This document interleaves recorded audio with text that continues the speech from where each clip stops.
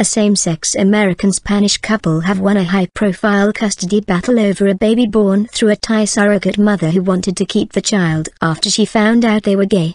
Bangkok's family court ruled the legal guardian of the child is Gordon Lake, her biological father from the U.S.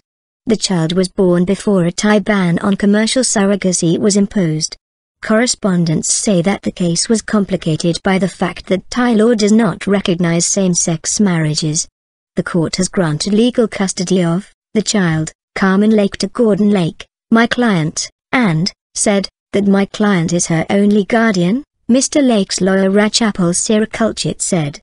Mr. Lake and his partner, Spaniard Manuel Santos, both 41, have been in Thailand since beginning their legal battle over Carmen since she was born in January 2015. Mr. Santos emerged from the court smiling and tearful. "We won," he told journalists. "We are really happy. This nightmare is going to end soon." He said Carmen would now fly to Spain, where the couple live. When the child was born, Thai surrogate Patid Takusalsang handed her over to Mr. Lake and Mr. Santos, who left the hospital with her in their arms.